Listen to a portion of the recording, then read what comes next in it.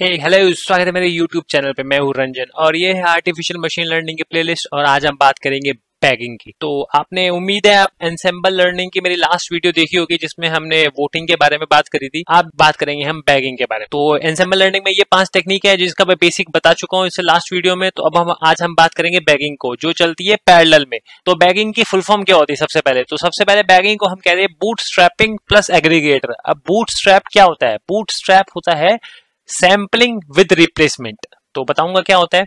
अब वोटिंग और बैगिंग में जो एक मेन डिफरेंस है वो ये होता है कि हमारा बैगिंग में सेम मॉडल होता है, जहां की वोटिंग में हम डिफरेंट मॉडल यूज करते थे। बहुत सारे मॉडल, लॉजिस्टिक रिग्रेशन कर लिया, लीनियर रिग्रेशन कर लिया, डिसीजन ट्री कर लिया, सपोर्ट वेक्टर कर लिया। तो वोटिंग के अंदर ये सारे मॉडल हम कोई भी यूज कर सकते थे। बट बैगिंग में हमारा एक ही मॉडल होगा। अगर हम डिसीजन ट्री कर रहे हैं तो हमें फिर सारे डिसीजन ट्री ही यूज कर रहे हैं। और डेटा यहाँ पे डिफरेंट होती है। यहाँ पे क्या था, डेटा सेम थी। यहाँ पे डेटा हमारे पास वोटिंग में एक ही थी, बट बैगिंग में हमारे पास डेटा डिफरेंट होगी। डेटा होगी एक, बट उसके सबसेट होंगे अलग अलग। जैसे एक डेटा है, इसका हमने आधा पार्ट इसमें डाल दिया, आधा इसमें डाल दिया, आधा इसमें डाल दिया। तो देखेंगे वो किस तरीके से करेंगे, उसकी भी एक प्रोसेस है। अब एक चीज और बता दूं मैं आपको, आज हम ये भी देखेंगे कि जो हमारा रैंडम फॉरेस्ट है वो इक्वल है बैगिंग के, अगर हम बैगिंग में डिसीजन ट्री यूज कर रहे हैं। जैसे मैंने आपको बताया है, बैगिंग में हम कोई भी मॉडल यूज कर सकते हैं, बट एक ही यूज करना पड़ेगा। अगर हम डिसीजन ट्री कर रहे हैं तो हमें सारे डिसीजन ट्री ही करने हैं। और अगर हम बैगिंग में लीनियर रिग्रेशन, लॉजिस्टिक रिग्रेशन कर रहे हैं क्लासिफिकेशन के लिए, तो हमें सारे लॉजिस्टिक रिग्रेशन ही करने पड़ेंगे। अगर सपोर्ट वेक्टर करने हैं तो सारे फिर सपोर्ट वेक्टर ही करने पड़ेंगे। और वो यहाँ पे लिखा हुआ डिसीजन ट्री मल्टीपल टाइम्स, मतलब एक मॉडल कितनी बार भी यूज हो सकता है, बट एक ही होना चाहिए। बैगिंग का मेन ये क्राइटेरिया होता है।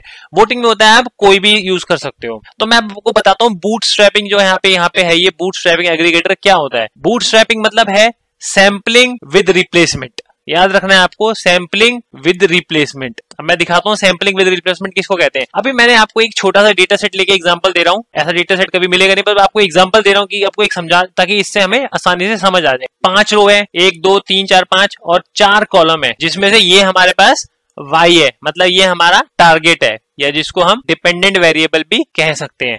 अब ये हमारे इनपुट वेरिएबल है, एज, एक्सपीरियंस, सैलरी। तो इन तीनों के बेस पे हमें ये आउटपुट निकालना है कि बंदा सेलेक्ट होगा या नहीं होगा। अब यहाँ पे मैं बात करता हूँ सैंपलिंग की। तो कैसे सैंपल करेंगे? अब बूटस्ट्रैपिंग मतलब होता है सैंपलिंग विद रिप्लेसमेंट। मतलब अगर यहाँ पे आप सैंपल कर रहे हो तो उसके साथ रिप्लेस भी कर रहे हो उसी को। अब मैं दिखाता हूँ कैसे। आपने जैसे मान लो, पहले जैसे हम यहाँ पे नंबर डाल लेते हैं इसको 1 2 3 4 5। अब यहाँ पे हमें इसके सबसेट बनाने होते हैं, तो हम कितने भी सबसेट बना सकते हैं। अब जैसे हम यहाँ पे सबसेट 3 का एग्जांपल लेके देखते हैं। यहाँ पे हम क्या करेंगे, पहली एक रो ले लेंगे, दूसरी रो ले लेंगे, फिर दूसरे को दोबारा ले लेंगे, तीसरी रो ले लेंगे, चौथी रो ले लेंगे। अब यहाँ पे कितने हो गए हमारे पास? 1 2 3 4 5। हमने कितने लिए? बराबर 5 ही सैंपल लिए। अभी सिर्फ मैं बाय डिफॉल्ट क्या होता है, हम सिर्फ रोज का सबसेट करते हैं। ये हमारे पास, इसको हम रोज कहते हैं, ऑब्जर्वेशन कहते हैं, इंस्टेंसेस कहते हैं। तो बाय डिफॉल्ट जो बैगिंग होता है वो सिर्फ रोज का सबसेट लेता है, कॉलम वो सारे लेगा। ठीक है। अब जैसे मान लो दूसरा सबसेट है, इसमें हम कैसे लेते हैं, एक पहली डेटा ले ली, पहली एक और बार ले ली, फिर दूसरी ले ली, फिर पांचवी ले ली, फिर दोबारा दूसरी और ले ली। तो ये हमारा हो गया दूसरा सबसेट। यहाँ पे भी कितने हो गए? 5। अब यहाँ पे एक आ गया सबसेट 3। सबसेट 3 कैसे हम लेंगे? 5 से शुरू करते हैं, 5 को फिर ले लेते हैं, 4 को ले लेते हैं, 4 को ले लेते हैं, 3 को ले लेते हैं। तो हमारे पास कितने सबसेट हो गए? 1 2 और ये हमारे पास 3। तो ये हमने क्या कर लिया है, अभी तक हमारा सिर्फ बूटस्ट्रैपिंग हुआ है। इसको सिर्फ हम बूटस्ट्रैपिंग कहते हैं। अब बूटस्ट्रैपिंग के बाद क्या होगा? अब यहाँ पे हमारे 3 सैंपल हो गए, और जरूरी नहीं है ये सारी डेटा किसी में आनी चाहिए। जरूर हो सकता है ये डेटा किसी में भी ना आए, ये डेटा किसी में भी ना आए, ये डेटा किसी में भी ना आए। तो ये बिल्कुल रैंडम लेता है, इसमें कोई फिक्स नहीं होता।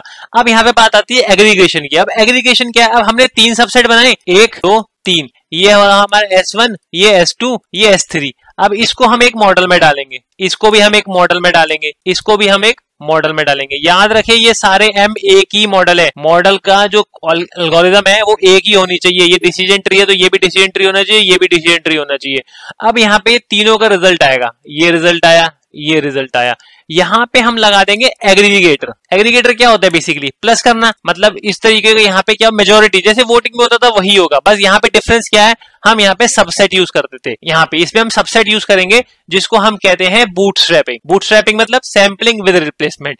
तो मैंने आपको बताया था सैम्पलिंग विद रिप्लेसमेंट मतलब बैगिंग होता है, और सैम्पलिंग विदाउट रिप्लेसमेंट हमारा पेस्टिंग होता है। अब यहाँ पे ये क्या करेगा, जैसे मान लो इस वाले सैंपल से गया रिजल्ट यहाँ पे आया 1। मैं बता देता हूँ, हम जो यहाँ पे जब हम बैगिंग यूज करेंगे तो जो हमारे हाइपर पैरामीटर यूज होते हैं वो हमारे कौन कौन से होते हैं, अभी आगे मैं ये प्रोग्रामिंग में दिखाऊंगा, बट फिर भी आपको बता देता हूँ। पहला होता है नंबर ऑफ एस्टिमेटर, जो मैंने बताया आपको हमेशा ऑड में ही लेने हैं। दूसरा बेस एस्टिमेटर, बेस एस्टिमेटर होता है कि हम इसमें कौन सा मॉडल यूज करेंगे। और तीसरा और बाकी 4 फीचर्स और होते हैं, जो 4 फीचर होते हैं वो बहुत इंपॉर्टेंट होते हैं, वो मैं आपको अगले स्लाइड में बताता हूँ। अब हमारे पास बूटस्ट्रैपिंग के प्रोसीजर मैंने आपको बताया, क्या प्रोसीजर होता है। सबसे पहले तो सारी ऑब्जर्वेशन और सारे फीचर्स बाय डिफॉल्ट सिलेक्ट किए ही जाते हैं, आएंगे ही आएंगे, सारी रोज हर डेटा सेट में आएंगे ही आएगी, सारे कॉलम आएंगे ही आएंगे, कोई डबल आ जाएगा वो ठीक है, बट आएंगे सारी रोज। तो यहाँ पे हमारे क्या है, हर ऑब्जर्वेशन हमारी आनी होती है बैगिंग में और हर फीचर आना होता है। अब यहाँ पे हमारी जो 2 टेक्निक यूज होती है वो बहुत इंपॉर्टेंट है, ये इंटरव्यू में भी कोई पूछ सकता है, रैंडम सबस्पेस और रैंडम पैचेस। अब यहाँ पे रैंडम पैचेस, अब पैच मतलब होता है कि फीचर्स का भी सबसेट यूज करेगा और ऑब्जर्वेशंस का भी। अब जैसे यहाँ पे था, हम यहाँ पे क्या कर रहे थे, सारी रो तो ले ही देते, अब यहाँ पे जो सबसेटिंग होगी ना ये इस तरीके की होगी, ऐसे ले लेगा, ये वाला फीचर लेगा ही नहीं। तो ये क्या हो गया, फीचर्स का सबसेट, मतलब ये छोड़ दिया कॉलम, इस कॉलम को छोड़ दिया, क्या ले लिया उसने, एज ले लिया, सैलरी ले ली और सिलेक्ट हुआ नहीं हुआ ले लिया। अब यहाँ पे ये हमने क्या करा, फीचर्स का भी सबसेट ले लिया, एक फीचर छोड़ ही दिया, एक्सपीरियंस हमने छोड़ दिया, लिया ही नहीं। अब यहाँ पे क्या हो जाएगा, कॉलम रोज हो जाएंगे 1 2 2 3 4 जैसे कि अब हमने यहाँ पे क्या 2 को 2 बार ले लिया और 5 को छोड़ दिया। तो ये क्या हो गया, हमने यहाँ पे कॉलम्स का भी सबसेट ले लिया और रोज का भी सबसेट ले लिया। तो इस प्रोसीजर को हम कहते हैं रैंडम पैचेस। और ये डिफाइन कैसे करते हैं, ये हाइपर पैरामीटर से डिफाइन करते हैं। पहले रैंडम सबस्पेस देख लेते हैं। रैंडम सबस्पेस में क्या होता है, ऑब्जर्वेशन सारी आएंगी, ऑब्जर्वेशन का सबसेट नहीं होगा। सबसेट किसका होगा, फीचर्स का सबसेट होगा। अब फीचर्स का सबसेट मैंने आपको बता ही दिया, ये तरीके के, जैसे हमने यहाँ पे एक्सपीरियंस छोड़ दिया, बट यहाँ पे हम अब इसमें क्या होता है, इस वाले में रैंडम सबस्पेस में हम सारी रोज लेंगे, रोज का हम सबसेट नहीं करेंगे। जैसे मैं एग्जांपल देता हूँ दोबारा, ये जैसे एज है, सैलरी है और सिलेक्टेड है, यहाँ पे मैंने 1 भी ले लिया, 2 भी ले लिया, 3 भी ले लिया, 4 भी ले लिया और 5 भी ले लिया। अब मैंने क्या किया, यहाँ पे रोज सारी ली और कॉलम छोड़ दिया एक, तो ये हो गया हमारा रैंडम सबस्पेस। अब यहाँ पे हमें रैंडम सबस्पेस सेलेक्ट करना है या रैंडम पैचेस सेलेक्ट करना है, वो हमारा डिफाइन होता है हाइपर पैरामीटर से। तो हाइपर पैरामीटर में मैं आपको ये एक रो समझ लो, ये एक रो समझ लो। अब ये होती है हमारी सैंपल्स के लिए, मतलब हमारी रोज के लिए, ये जो हमारे ऑब्जर्वेशंस हैं, और ये हमारा यूज होता है कॉलम्स के लिए, जो हमारी फीचर्स जिनको हम कहते हैं। अगर ये ट्रू है तो मतलब वो रोज की सबसेट बनाएगा, मतलब यहाँ पे रोज की बूटस्ट्रैपिंग करेगा। और यहाँ पे मैक्स सैंपल है, मतलब हमें कितने सैंपल चाहिए, 1 मतलब सारे लेगा, कंप्लीट रोज लेगा। अगर यहाँ पे 1 से हम कम कर देते हैं, 0.9 कर देते हैं, 0.8 कर देते हैं, तो मतलब उतने वो रेशो कम लेगा। और यहाँ पे बूटस्ट्रैप फीचर्स, तो मतलब यहाँ पे वो सबसेटिंग ऑफ फीचर्स करेगा या नहीं करेगा। बाय डिफॉल्ट ये फॉल्स होता है, मतलब ये नहीं करेगा फीचर्स की सबसेटिंग। और यहाँ पे मैक्सिमम फीचर्स 1 है, तो मतलब फीचर्स कंप्लीट सारे लेगा। अब ये भी बाय डिफॉल्ट 1 होता है, ये भी बाय डिफॉल्ट 1 होता है, तो यहाँ पे भी वो सारी रोज कंसिडर करता है इसीलिए, बट उनकी सबसेटिंग करता है। यहाँ पे उनकी सबसेटिंग नहीं करता है और वो सारे फीचर्स लेके चलता है बाय डिफॉल्ट, और फीचर्स भी जितने हैं वो सारे लेके चलेगा। यहाँ पे अगर ट्रू होगा, ये भी 0.1 से हमें कम करना पड़ेगा, 1 से 0.9 करना पड़ेगा या 0.8 करना पड़ेगा, अगर हम सारे फीचर नहीं चाहते हैं। ये मैंने आपको बता दिया कॉलम और रो सैंपलिंग कैसे करते हैं, रैंडम सबस्पेस और रैंडम पैचेस। रैंडम पैचेस में हम कॉलम और फीचर्स दोनों की सबसेटिंग करते हैं, इसमें हम सिर्फ फीचर्स की सबसेटिंग करते हैं। बैगिंग के आपको हाइपर पैरामीटर दिखाए, तो अब जैसे पहला होता है उप score, out of bag score. इसको क्या कहते हैं, मान लो जैसे हमने यहाँ पे ये रो थी हमारी 1 2 3 4 5, ये हमारा ओरिजिनल डेटा सेट है, इसका हमने सबसेटिंग करी। तो हमने पहला क्या बनाया, सबसेट, ये हमारा सबसेट 1 हो गया। इसमें हमने बनाया पहली रो, दूसरी रो को दोबारा लिया, तीसरी रो को दोबारा लिया, तीसरी रो को दोबारा लिया। अब यहाँ पे आप देखो कि कौन सा रह गया, 4th एंड 5th रह गया, तो हमारा ये हो जाएगा आउट ऑफ बैग, मतलब ये आउट ऑफ बैग में चले जाएंगे 4 एंड 5th। और इनसाइड बैग कौन से हो गए, ये हमारे हो गए 1 2 3। तो अब हम क्या करेंगे, टेस्टिंग जो करेंगे ना हम वो इस पे करेंगे। क्यों, क्योंकि ये तो मॉडल ने देखा ही नहीं है। मॉडल ने कौन सा डेटा देखा है, 1 2 3, मॉडल ने कौन सा नहीं देखा है 4 एंड 5। तो हम क्या करेंगे इस पे, हम अगर यहाँ पे ये फॉल्स है, फॉल्स मतलब बाय डिफॉल्ट वो आउट ऑफ बैग को कंसीडर ही नहीं करेगा। अगर हम यहाँ पे ट्रू करके चलते हैं तो फिर हम इससे एक्यूरेसी चेक कर सकते हैं। तो हमें उस केस में अगर हम आउट ऑफ बैग से एक्यूरेसी चेक कर रहे हैं तो हमें ट्रेन एंड टेस्ट स्प्लिट करने की जरूरत नहीं है। बेस एस्टिमेटर मैंने आपको बताया कौन सा मॉडल यूज कर रहे हैं, वो यहाँ पे नाम देना पड़ता है। नंबर ऑफ एस्टिमेटर, कितने हम एस्टिमेटर ले रहे हैं, कितने मॉडल ले रहे हैं। और एन जॉब्स होता है कि आपकी कितने प्रोसेसर यूज करेगा सिस्टम। नन करोगे तो एक ही यूज करेगा, बाय डिफॉल्ट ये नन होता है। और -1 होता है कि मतलब सारे प्रोसेसर यूज करेगा। बूटस्ट्रैप मैंने आपको बता दिया, ये भी बता दिया, ये भी बता दिया, ये भी बता दिया। रैंडम स्टेट होता है कि यहाँ पे हम कोई भी वैल्यू दे सकते हैं, न्यूमेरिक रैंडम वैल्यू, जैसे हमने 96 दे दी, 99 दे दी, तो क्या करेगा जिस तरीके से वो सबसेटिंग करेगा ना, तो वो अगर उसको हम मॉडल को अगली बार चलाएंगे या किसी को और दे देंगे ना, वो फिर भी सेम में ही चलाएगा। मतलब ये नहीं है कि जैसे इस बार उसने इस तरीके से सबसेटिंग करी, अगर मैंने रैंडम स्टेट सेलेक्ट नहीं किया हुआ है, बाय डिफॉल्ट ये भी नन होता है, तो अगली बार जब वो सबसेट करेगा ना तो वो कुछ भी कर सकता है, वो 2 2 4 5 1 कर देगा। तो फिर क्या होगा, हमारी एक्यूरेसी अलग आ जाएगी। इसीलिए जब भी हम ऐसे कर रहे होते हैं तो हमें रैंडम स्टेट फिक्स रखना पड़ता है। तो अब इसकी प्रोग्राम की प्रैक्टिस कर लेते हैं कि ऐसे प्रोग्राम में कैसे करेंगे। तो यहाँ पे मैंने यही, जैसे पहले में रैंडम फॉरेस्ट बुलाया, रैंडम फॉरेस्ट मैंने इंपोर्ट किया स्केलर में जो एंसेंबल में होता है, लीनियर मॉडल में लॉजिस्टिक किया, नेव बायस में गॉसियन एनबी किया, ये गॉसियन नेव बायस है, और सपोर्ट वेक्टर मशीन में सपोर्ट वेक्टर क्लासीफायर किया, और ट्री से मैंने डिसीजन ट्री क्लासीफायर बुलाया। अब यहाँ पे मैं ये जो बैगिंग क्लासीफायर, हमने वोटिंग लास्ट टाइम पे वोटिंग किया था, यहाँ पे अब हम बैगिंग क्लासीफायर कर रहे हैं। जैसे बैगिंग क्लासीफायर कर रहे हैं, अगर हमारे पास रिग्रेशन प्रॉब्लम होती तो हम यहाँ पे रिग्रेशन भी कॉल कर सकते हैं, तो रिग्रेस हो जाएगा। बट अब हम क्लासीफायर कर रहे हैं तो हम यहाँ पे क्लासीफायर कर देते हैं। अब यहाँ पे वही एक्यूरेसी सोर्स सेलेक्ट करिए, और हमने ट्रेन टेस्ट स्प्लिट कर रहे हैं, हम आउट ऑफ बैग भी यूज करेंगे और ट्रेन टेस्ट भी स्प्लिट करेंगे। तो मैं दोनों आपको बता देता हूँ कि एक्यूरेसी स्कोर हम आउट ऑफ बैग से भी चेक कर सकते हैं और ट्रेन टेस्ट स्प्लिट से भी चेक कर सकते हैं। अब यहाँ पे हमने ये बैगिंग क्लासीफायर दोबारा इसकी कोई जरूरत नहीं है, और ये हमने वार्निंग बुलाइए कि मतलब वार्निंग हमारी कुछ आए तो वो हिडन हो जाए, कोई हमें जरूरत नहीं वार्निंग की। और ये हम किस डायरेक्टरी में, अब यहाँ पे मेरे पास यही, जैसे हमने वोटिंग क्लासीफायर में हर्ट वाला जो डेटा सेट है वो यूज किया है, इसको मैं इंपोर्ट कर लूंगा डीएफ में। शेप देखूंगा 303 है, 303 रोज है, 14 कॉलम्स है, इनको मैं यहाँ पे रोज और कॉलम अलग प्रिंट करा लूंगा। फिर मैं डीएफ हेड में देखूंगा ये जितने भी हमारे पास इनपुट फीचर्स है इन सबको हम एक्स में बुला लेंगे, क्योंकि हमारे इनपुट फीचर्स है इंडिपेंडेंट वेरिएबल्स है, और ये वाला जो हमारा डिपेंडेंट वेरिएबल है इसको हम वाई में कॉल कर लेंगे। तो मैंने वही किया कि वाई में जो डीएफ में टारगेट चला जाए और एक्स में टारगेट को ड्रॉप कर दे।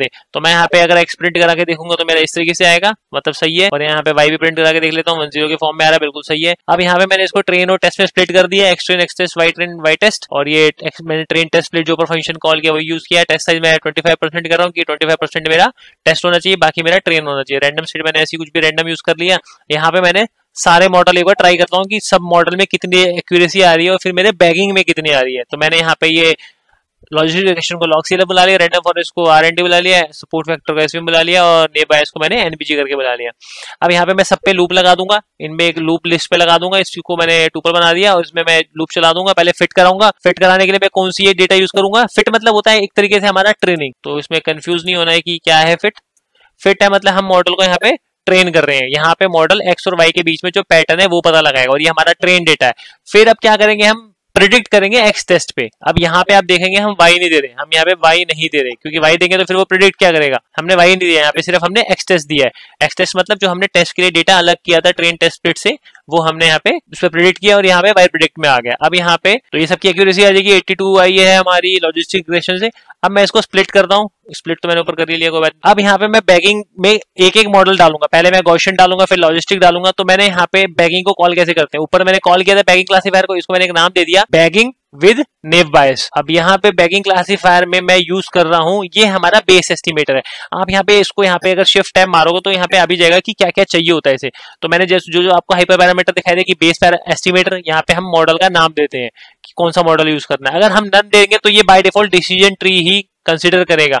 यहाँ पे नंबर ऑफ एस्टिमेटर कि कितने मॉडल देने हैं, ये सैंपल वो बूटस्ट्रैपिंग सबसेट वगैरह कैसे बनाने हैं, चलो मैंने बता दिया। आउट ऑफ स्कोर ये हमेशा फॉल्स होता है बाय डिफॉल्ट, और एन जॉब्स नन मतलब ये सारे प्रोसेसर यूज करेगा, -1 कर देंगे। और वर्बोस मतलब यहाँ पे अगर 0 प्रिंट करते तो मतलब कुछ दिखाई नहीं देगा कि जो बैकग्राउंड में हो रहा है, 1 प्रिंट करेंगे तो सारा हमें दिखता रहेगा। अब यहाँ पे हम इस पे बैगिंग विद गॉसियन नेव बायस कर रहे हैं, क्योंकि मैंने यहाँ पे गॉसियन नेव बायस डाल दिया और बाकी तो सारा चीज सेम है।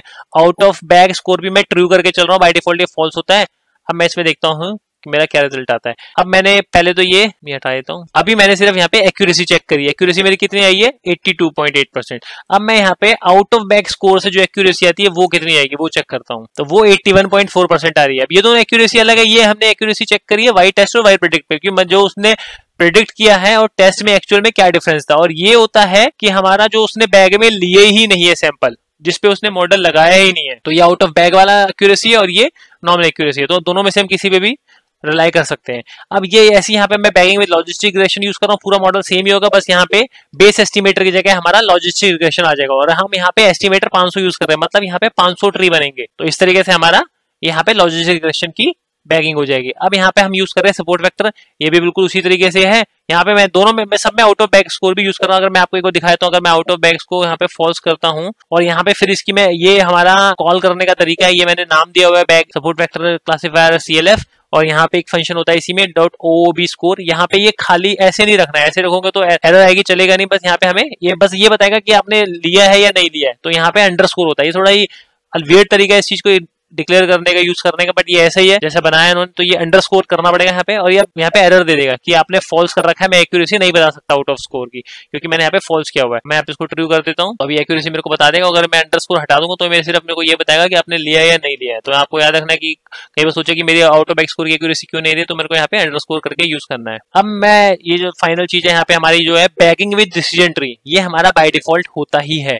तो इसमें क्या डिफरेंस होता है, ये अगर मैं यूज कर रहा हूँ ना बैगिंग विद डिसीजन ट्री, तो ये एक तरीके से इक्विवेलेंट है रैंडम फॉरेस्ट के। क्यों? क्योंकि रैंडम फॉरेस्ट में भी बहुत सारे डिसीजन ट्री यूज होते हैं, उनके बाद उनकी एग्रीगेशन करते हैं, वोटिंग करते हैं, फिर जिसका ज्यादा रिजल्ट आता है वो एक्यूरेसी डिसाइड हो जाती है।